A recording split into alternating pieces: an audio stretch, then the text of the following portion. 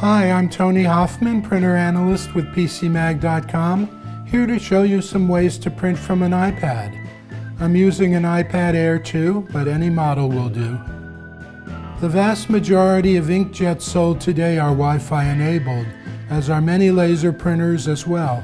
Here we have an Epson Workforce 5160, connected to the same wireless network as the iPad.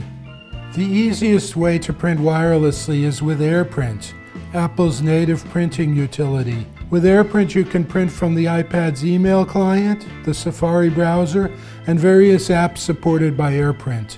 To print a document, you press the share arrow, choose a printer, adjust your settings as desired, and print. AirPrint isn't a panacea though. Many old wireless printers don't support it, and its features are limited. Nearly all major printer manufacturers have their own printing apps, such as Epson's iPrint.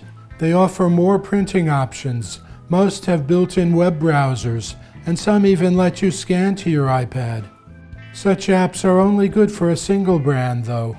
Some third-party apps let you connect to printers from multiple brands, such as Print Central Pro, which supports printing to Epson, HP, Canon, Brother, Kodak, and Zebra printers. Print Central Pro also lets you print documents through Google Cloud Print. Gmail and Google Drive also directly support printing to printers set up for Google Cloud Print. Cortado's ThinPrint Cloud Printer enables you to print documents from Cortado's cloud to designated printers. Several printing brands, including Epson and HP, even let you email a document to a compatible printer.